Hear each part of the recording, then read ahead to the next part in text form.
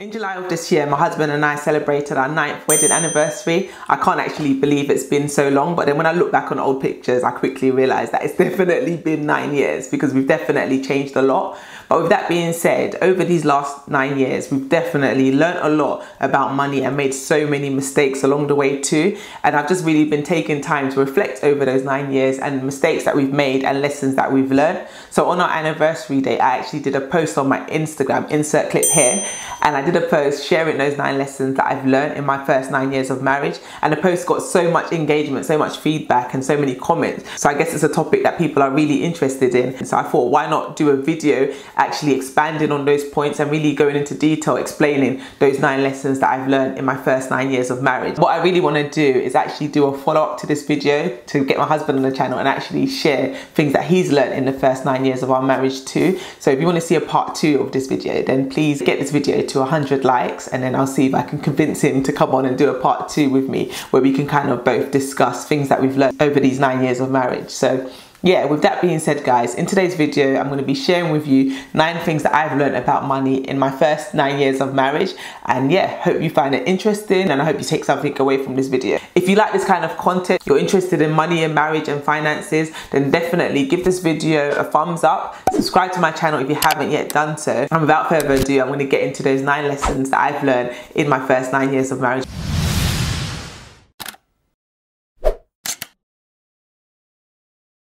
The first and the biggest lesson that I can say I've learned in these 9 years is to avoid consumer debt at all costs. And when I say avoid at all costs, I mean run. Debt is here, run that way. Literally avoid it at all costs, because that is one thing that definitely got us into a lot of trouble in our marriage, was when we started taking on unnecessary consumer debt, and that got us into a lot of debt. As you know my story, if you've seen it already, I'll insert the video up there where I share the story of how we ended up in £36,000 worth of debt. And a big part of that was because we took on so much consumer debt. So I'll definitely say in marriage, avoid consumer debt at all costs. I know there's the argument that goes around, people saying there's good debt versus bad debt. I'm of the persuasion that debt is not a good thing. And if you view debt like that, you're more likely to be cautious when you approach situations where you're getting yourself into debt. When you start telling yourself that debt is good, that's when you end up getting yourself into a lot of financial trouble, because you over leverage yourself and then you end up finding out that that good debt turns into bad debt very quickly. I do get the fact that, you know, you can use debt for leverage and all the rest of it, but be smart with it, be wise with it, and don't take on debt for unnecessary consumer purchases, because it's not worth it. Take it from somebody that's been there, done that and bought the t-shirt. It is not worth it. Avoid consumer debt at all costs. Another big lesson that I've definitely learned, and I'm so glad that I actually learned that quite early on in marriage, is to not keep secrets about money. Don't do it. Like, if you're a team and you're a partnership, then don't keep secrets when it comes to money. I read a statistic that stated that over 42% of marriages in the UK end in divorce. That's huge. I knew it was big, but I didn't realize how big it actually was. 42% of those marriages end in divorce, and a huge percentage of those are because of money problems. Money can lead to a lot of conflict in marriage. Listen, I'm by no means a relationship coach or any kind of relationship expert, but talking from my little experience that I have, I can definitely say that open lines of communication are essential, and you definitely shouldn't keep secrets when it comes to money. Especially in marriage, you've decided that this is the person that I'm going to spend the rest of my life with. So if that is the case, you should be able to trust them with any secret that you have or anything when it comes to your finances, the good, the bad and the ugly. That person should have your back, and that person should be willing to work through whatever that issue or that financial thing that you're dealing with is. They should be able to have your back and support you through it. So even before we walked down the aisle, even before we said I do, we already had so many conversations about our finances to see where we both were. I knew that my husband had a little bit of debt in terms of his overdraft and student loan, and I also had my student loan. But other than that, we didn't have any debts between us. So that was a good foundation for us to start our marriage and start a relationship with. But no matter what the situation was, we would have been transparent with it anyway from the beginning, so that we know what we're working with and how we're going to work through it together.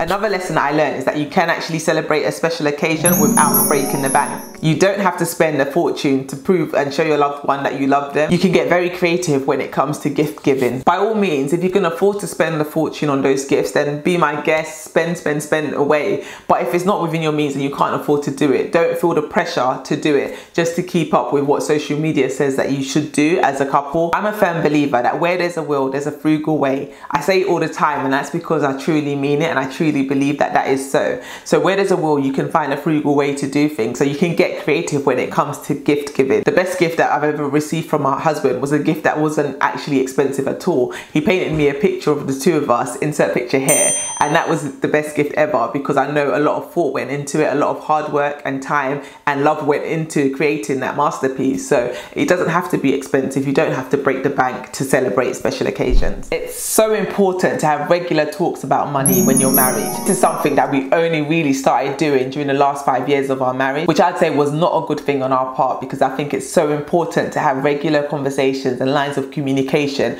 about money, because you need to be on the same page and know where you're going. During our first few years of marriage, I can honestly say our money conversations were all about, you know, can you transfer me money to do X, or have you paid for X bill, or can you buy X for me? Like, that's literally what our conversations were about. It was just about, you know, money transactions, but not really having real deep conversations about money. And when I say deep conversations about money, the kind of conversations I think that it is important for couples to be having are conversations like, what are our financial goals? Where do we see ourselves in 5 years' time financially? What investments should we be making as a couple? How are we going to build a legacy in the future for our family and for our future children? These are the kind of deep conversations that I think couples should be having on a regular basis. If you can't have these conversations with your spouse, then who are you actually going to have these conversations with? Because I know for a lot of us, we don't talk to our family about it. We don't talk to our friends about money. So who are we going to talk to about money if not our spouse? I think it's so important for the two of you to really have those conversations together, have those real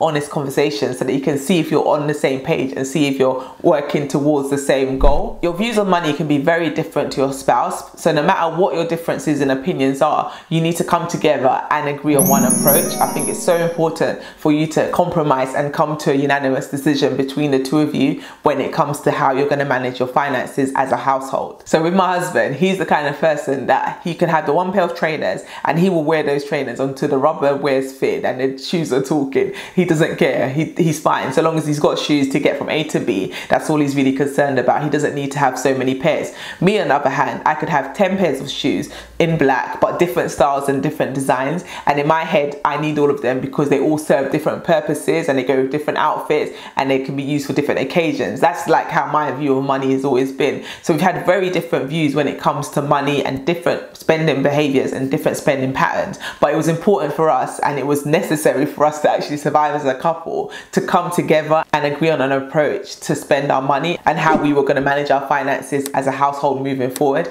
And I think it's so important to set those foundations early on, so that later on down the line, when you start having children and all the rest of it, you can be agreed in the way you're going to teach them about money and teach them how to manage their finances too. We established very early on in our relationship that we were polar opposites when it came to money and how we handled it and how we managed finances. And that's fine, because they do say opposites attract, but it's just a case of how we're going to find a way to work together as a team, because the goal isn't for me to turn him into me and vice versa. The goal is for us to find a way to work together. This is where the beauty of a budget comes in. And I tell you, since we started the zero-based budgeting method and we've combine that income to the point that we know where every single penny and pound is going, we've been able to manage our finances so effectively, and we've really been on the same page as well when it comes to managing our finances. The beauty of zero-based budget is you give every penny and pound an assignment to do, so that you're not left at the end of the month wondering where all the money went. And with that being said, with the zero-based budget, what we do is we allocate ourselves fund money each. So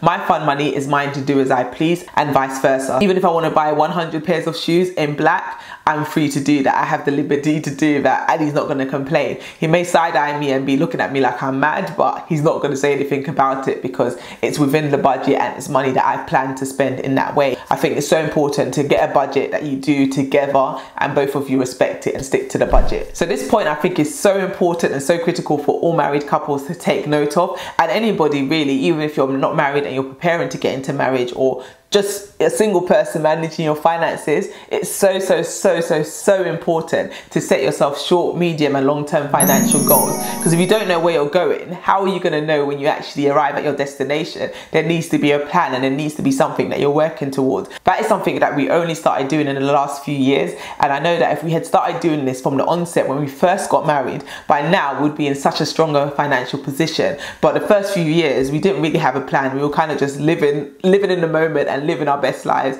and there was no actual financial plan. And I think it's so important to set yourself these goals so that you know the direction in which you're going, and then that way you will know when you've arrived at your destination. All money that comes into the household belongs to both of you. When you get married and you've made that vow, you said for better, for worse, for richer, for poorer, and all the rest of the vows that you said, you've made that commitment to become one. So when the two of you have become one, that should definitely apply when it comes to your finances. It's not my money or your money, it's our money. And that's how all money that comes into the household should be viewed when you're in marriage. That is a piece of advice that I received quite early on into marriage. In fact, that was advice that we received before we got married, and it's advice that we took into our marriage, and that's the approach that we had when it came to finances. Any money that came into our hands belonged to the both of us. We made plans for that money together as a couple. So in our early years of being married, I was the breadwinner in terms of I earned more than my husband. Fast forward now, he earns a lot more than I was earning back then or than I earn now. But it never ever mattered because we always viewed it as our money anyway. So wherever he's short, I've got him, and vice versa.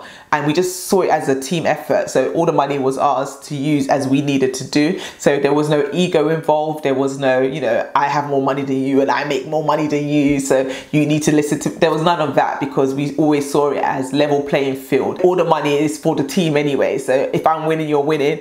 Vice versa, if you're winning, I'm winning. And then on the other spectrum, if you're losing, I'm losing, and if I'm losing, you're losing too. So it's like, it's a team. At the end of the day, we are one, so it doesn't really matter. We shouldn't ever view the money as mine or yours, or ever feel a way about, you know, asking your spouse for money or vice versa, because it's our money at the end of the day. Both of you need to respect the budget. Once you've created that budget and you said this is our budget for our household, both parties need to respect the budget. So I can't stress enough the importance of, one, having a written budget, and number two, actually sticking to that budget. I know I myself struggle to stick to my budget, but I am trying. I'm a work in progress, and every day and every month, should I say, I get better at sticking to the budget. If you had asked me in my first few years of marriage if we budgeted, we would have said, yeah, we budget. We've always budgeted in our heads. So yeah, we have a budget. We know roughly how much is going out, how much is going in, and where all our money needs to go. So yeah, we have a budget. But it was only the last few years that I realized what we were doing in the first few years was wasting so much money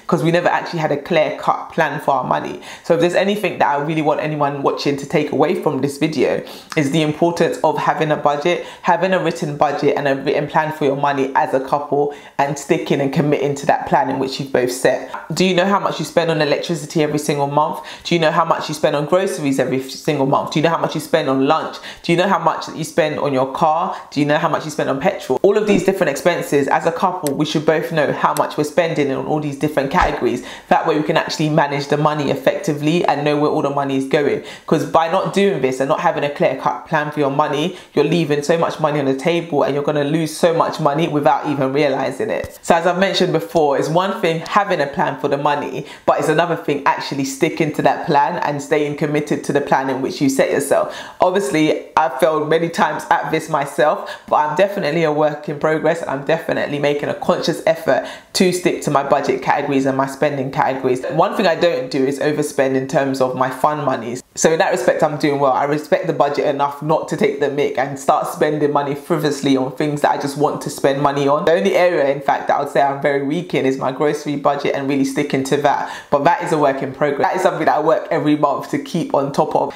and try and really stick to. Okay, so the final lesson that I want to share with you guys, and I don't want to sound like a broken record and I don't want to keep repeating myself, but it is such an important lesson, and it's one that really affected us the most, I would say, financially in our marriage. And it was the keeping up with the Joneses. It was trying to keep up with people and please people, please everybody but ourselves and our bank balance. And that's something that we made a mistake of doing so much early on in marriage. Going on holidays all the time when people invited us, or going out to eat all the time, just going everywhere and being so available and doing everything that we've been invited to do, that cost us a lot of money in marriage. And I think it's so important as a married couple to really prioritize your home and prioritize your own finances. Yes, it's okay to go out with your friends and enjoy and indulge a little bit, but it's not okay for you to prioritize those things over your household and over your own financial goals and plans for the future. Your people are your people at the end of the day. Your friends, your family, they should understand that you are working towards a certain financial goal, which is why you may not be at their beck and call and be able to go to every single event that they invite you to. And if they can't accept that, well, then that's life. Sorry, at the end of the day, you can't please all the people all the time. These are just 9 of the lessons that I learned in my first 9 years of marriage. When I tell you there's so many more money lessons that I could talk about. There are so many. Give this video a big thumbs up and subscribe to my channel if you haven't yet done so. Share this video with a friend, a family member, somebody that you know that's about to get married, or somebody that's only been married a short amount of time. Share this video far and wide, and I will see you guys on my next video. Thanks so much for watching. Take care, guys. Bye.